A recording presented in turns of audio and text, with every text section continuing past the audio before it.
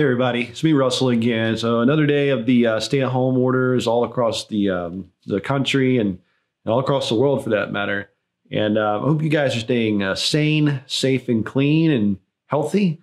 I just want to give another word of encouragement today. I know this is it feels like another day of, well, for a lot of people, of just nothing happening. And I mean, obviously something's happening, but through loss of job, loss of finances, loss of a lot of things, loss of connections to friends and certain family members, it can be really tough for people. And I hope that you are okay. I'm trying to check in with people that I know that might not be able to connect with people as much. If I haven't gotten to you yet, sorry, I'm getting to you. But, and you know what, if you're in that position where you're not interacting with a lot of people right now, reach out to somebody. Phone, text, Facebook, Twitter, whatever you're using, reach out and interact with somebody somehow. Don't go crazy during this time through like being alone. Find somebody to do this with if you can.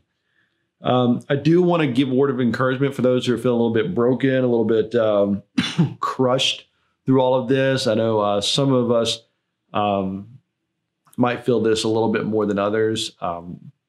I just talked to my parents today. There was someone that they know that, the coronavirus is affecting a lot of people now. It's going to affect people that we actually know. So just for those who are brokenhearted and crushed, there's this verse in Psalm 34, verse 18. It says, "The Lord is close to the brokenhearted.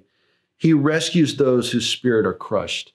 And I just want to let you guys know, I really do believe in my heart that God is with you. God is seeing you through this. And I hope that you see that. And for those of us who are not crushed, who are not broken yet, now is the time to reach into those people's lives and be the presence of the Lord for those people.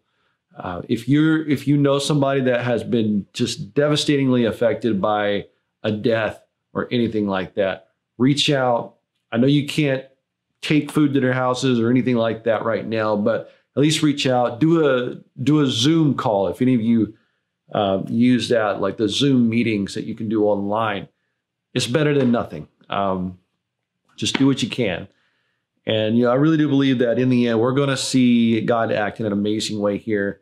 You guys are going to see some amazing things come up. So, yeah, so that's my word of encouragement for today. If you're broken, God is with you and he's going to lift you up. And for those of you who are seeing people broken, get in there, help lift them up, do what you can. Anyways, keep watching these videos. I thank you guys for watching them. I hope that you are liking it. If you do like it, hit the like button or heart or whatever it is that you see down at the bottom there. And there's more to come. So I'm always working on videos and try to make great ones for you. Anyways, love you guys. Stay safe. Do the right thing. And have a good day.